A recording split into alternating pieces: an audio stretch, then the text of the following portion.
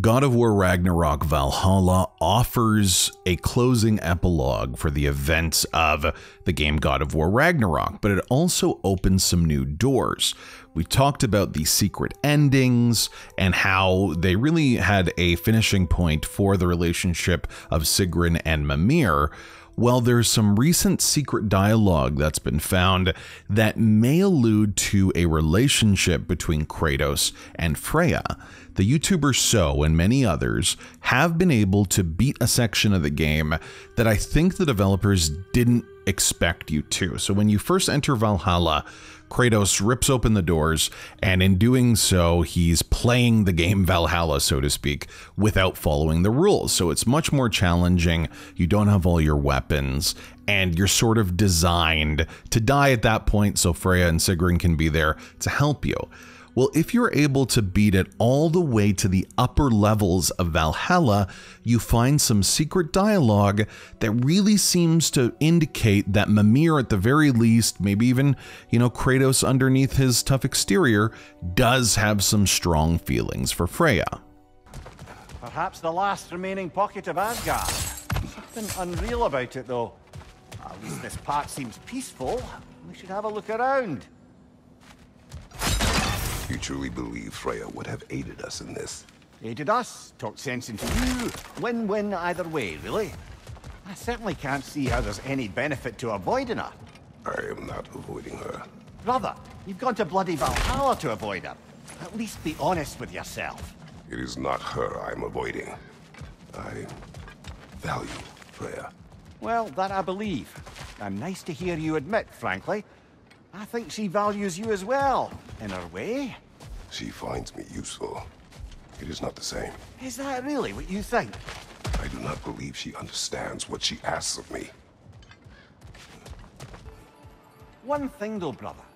When you said Freya didn't value you the way you value her, that came surprisingly close to resembling the language of unrequited love. You know better. I do. An impossible pairing for any number of reasons. Just the same, it's obvious to any observer that you two care deeply about each other. She is an important ally and a dear friend. Disappointing her is difficult. But what she asks of me, Makes you think she only finds you useful. I see. Well, I can't speak for her, of course. But if our adventures have taught me anything, it's that our connections are what matter most. So, forgive me for hoping you'll work it out.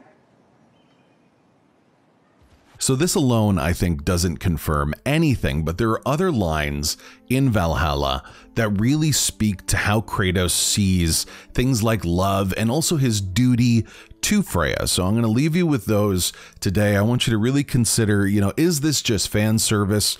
Because there are so many fans that do think that should happen.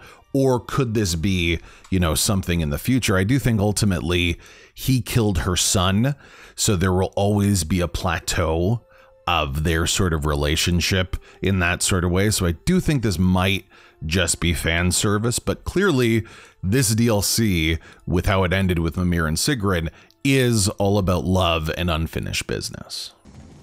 Where is Freya? Away for the moment.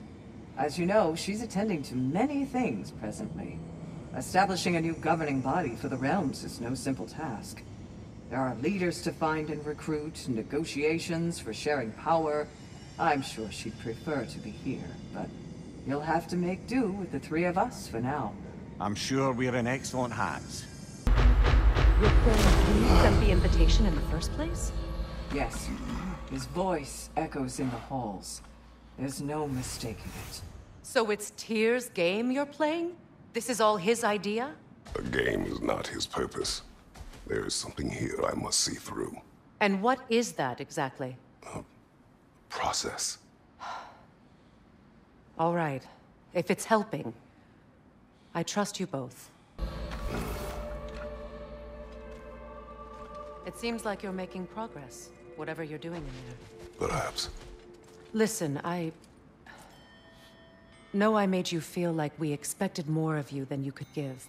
And I just want you to know, I'm not asking you to change how you are or who you are. We had to break the old world.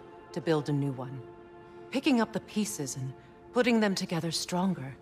It's a rare opportunity. You made a difference here. In some circles, a symbol of change. On many days, just knowing that you're a part of the Council is enough. And other days? You've earned a voice. How you use it is up to you. How are you faring, Ymir?